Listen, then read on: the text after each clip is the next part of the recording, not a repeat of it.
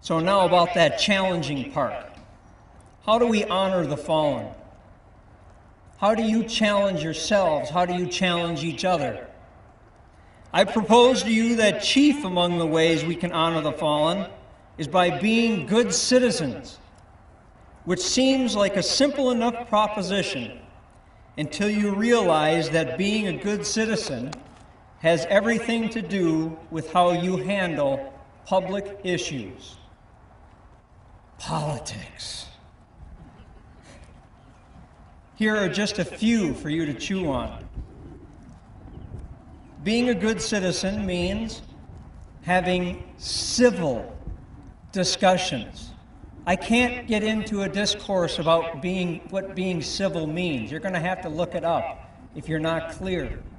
But having a civil discussion is what a good citizen does. A civil discussion requires education, understanding, and patience.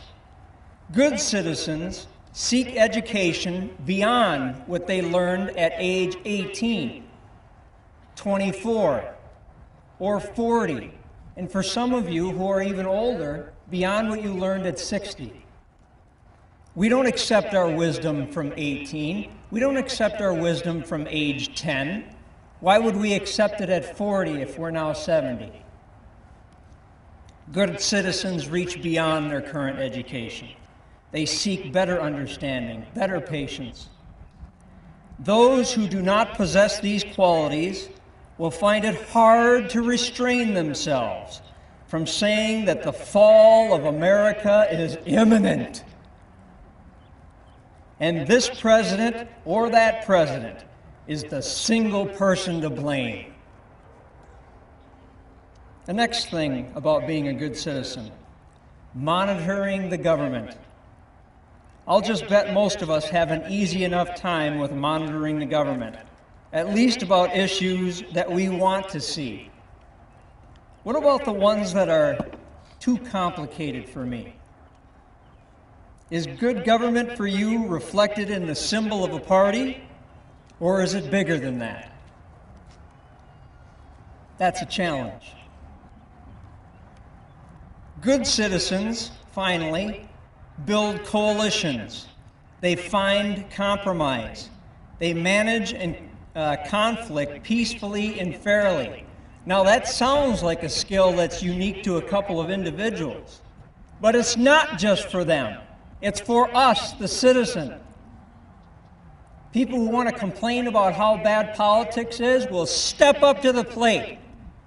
This is the challenge for you as the public citizen. You want to honor the fallen? Then be a good citizen. Be part of the process.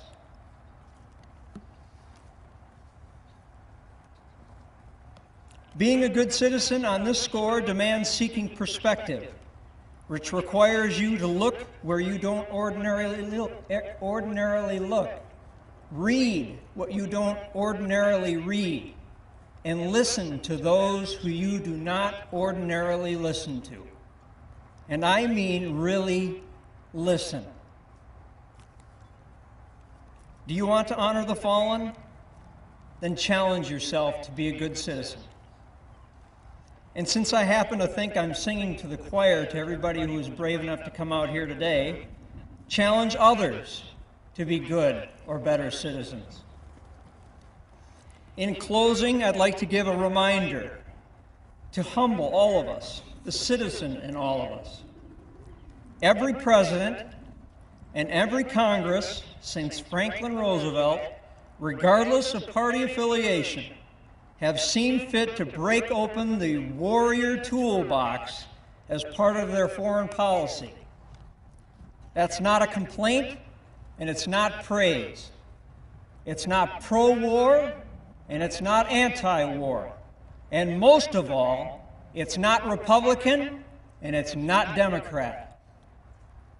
The issue regarding the honor and integrity of these decisions and how they are made is for others to debate. On this day, I will tell you that such a system of government and decision-making is what our fallen warriors were sworn to serve and defend. There are times, I must admit, when the loss of life seems very senseless, and that there could be no justification for war of any kind. And then I am forced, as a citizen, let alone as a soldier, to reflect upon the evil that mankind is capable of conducting. The wolves are out there, and we should simply be thankful that we have men and women who chose the sheepdog's path. May they rest in peace. Thank you.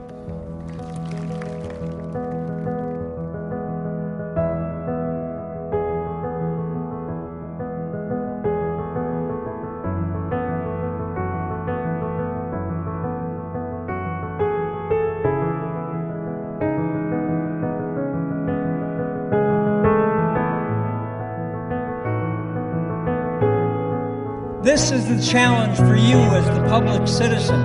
You want to honor the fallen? Then be a good citizen.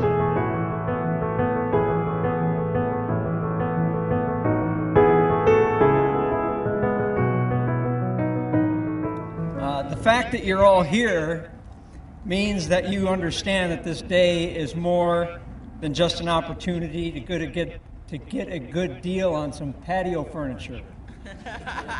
Or to get a nice day off from work doing some yard work. We've been at war in 2 countries for 8 years, and one of them is going on 12 years. And our scars are both physical and psychological. The passage of time helps us forget the pain and suffering, makes us forget. And so we must return year after year to reflect upon the selfless devotion of hundreds of thousands of our fellow citizens. But what is it that we're supposed to remember or reflect upon? There are a lot of folks who died serving our nation. Is that it? What is it that we should be called upon to do as citizens? I think if we don't identify what that is, then this really is little more than a good day to catch that Memorial Day Mattress Day sale or that all-day movie marathon. I propose to you that today is about honoring the fallen by challenging the living, not just the service members, but the citizens among you. I'm going to do that by paying tribute to who and what a serviceman or woman is, and then I'm going to propose some challenges for your consideration. I've heard a number of descriptives of our servicemen and women throughout my lifetime, but none so plain-spoken and eloquent as an analogy used by an old Vietnam veteran who described us within the context of sheep, sheepdogs, and wolves. Sheep, those who have no capacity for violence, are healthy, productive citizens. Sheep, kind, productive creatures who are focused on making their way in the world and/or raising their families in peace. It may appear that we're in the most violent times in history, if the 24-hour news cycle is any indicator. But the reality is that we're not. Based on the number of deaths per population, we're in the most peaceful times. I know that's hard to believe, but that's the fact. Sheepdogs, those who have a capacity for violence like the wolf, wolves, those who have a capacity for violence, no empathy for their fellow citizens, and a complete focus on their rights and their needs. These people are, by definition, sociopaths, wolves, and the wolves feed on the sheep without mercy. We'd like to believe, we want to believe, that wolves only live in far-off flung places like the Middle East. But make no mistake, they live inside this country, and they look just like me and many of you. They speak in extremes and absolutes. War with other countries and the demise of our own president are spoken with the same casual tone as getting a new set of tires. Sheepdogs. Those who have a capacity for violence, like the wolf, but also possess a capacity that comes with a deep love and respect for our fellow citizens. Are sheepdogs. They're warriors. Our fallen warriors were sheepdogs. I am a sheepdog. And I can tell you that they lived to protect the flock and confront that wolf. Now, sheep generally do not like the sheepdog, and for good reason. Sheepdogs look a lot like the wolf. They have fangs, and they have that capacity for violence that I was talking about earlier. But that violence comes with temperament and a respect for what wolves speak too casually about. Sheepdogs disturb the flock, and they are a constant reminder that there are wolves in the land. The slightly older sheepdogs are always sniffing around out on the perimeter, checking the breeze, growling at things that go bump in the night, and seeking the fight only when it is truly needed. Many sheep don't care for the sheepdog until that wolf shows up. Then the entire flock desperately tries to hide behind that sheepdog. In describing sheep, sheepdogs, and wolves, I think it's important to underscore that there is nothing morally superior about a sheepdog or our servicemen and women. Likewise, we, of course, are not critters, and life is just a little more complicated than what I've just described in these three critters. So this is kind of a different perspective on honoring the fallen and describing who and what we are, what the wolves look like, and what our citizens look like. So now about that challenging part.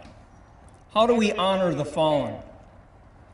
How do you challenge yourselves? How do you challenge each other? I propose to you that chief among the ways we can honor the fallen is by being good citizens, which seems like a simple enough proposition until you realize that being a good citizen has everything to do with how you handle public issues. Politics. Here are just a few for you to chew on. Being a good citizen means having civil discussions. I can't get into a discourse about what being civil means. You're going to have to look it up if you're not clear. But having a civil discussion is what a good citizen does. A civil discussion requires education, understanding, and patience. Good citizens seek education beyond what they learned at age 18, 24, or 40, and for some of you who are even older, beyond what you learned at 60. We don't accept our wisdom from 18. We don't accept our wisdom from age 10. Why would we accept it at 40 if we're now 70? Good citizens reach beyond their current education. They seek better understanding, better patience. Those who do not possess these qualities will find it hard to restrain themselves from saying that the fall of America is imminent. And this president or that president is the single person to blame. The next thing about being a good citizen, monitoring the government. I'll just bet most of us have an easy enough time with monitoring the government, at least about issues that we want to see. What about the ones that are too complicated for me? Is good government for you reflected in the symbol of a party, or is it bigger than that? That's a challenge. Good citizens, finally, build coalitions. They find compromise. They manage conflict peacefully and fairly. Now that sounds like a skill that's unique to a couple of individuals, but it's not just for them. It's for us, the citizen. People who want to complain about how bad politics is will step up to the plate. This is the challenge for you as the public citizen. You want to honor the fallen? Then be a good citizen. Be part of the process.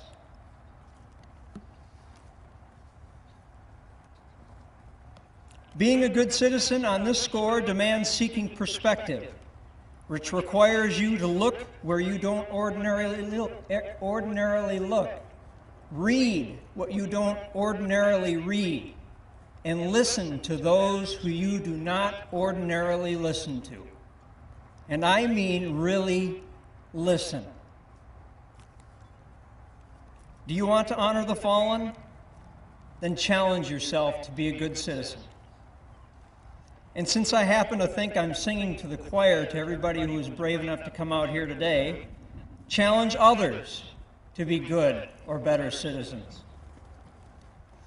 In closing, I'd like to give a reminder to humble all of us, the citizen in all of us. Every president and every Congress since Franklin Roosevelt, regardless of party affiliation, have seen fit to break open the warrior toolbox as part of their foreign policy. That's not a complaint, and it's not praise. It's not pro-war, and it's not anti-war. And most of all, it's not Republican, and it's not Democrat. The issue regarding the honor and integrity of these decisions and how they are made is for others to debate. On this day, I will tell you that such a system of government and decision-making is what our fallen warriors were sworn to serve and defend. There are times, I must admit, when the loss of life seems very senseless, and that there can be no justification for war of any kind.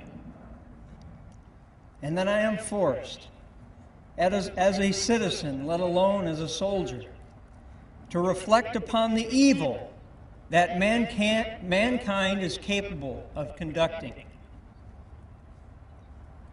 The wolves are out there, and we should simply be thankful that we have men and women who chose the sheepdog's path.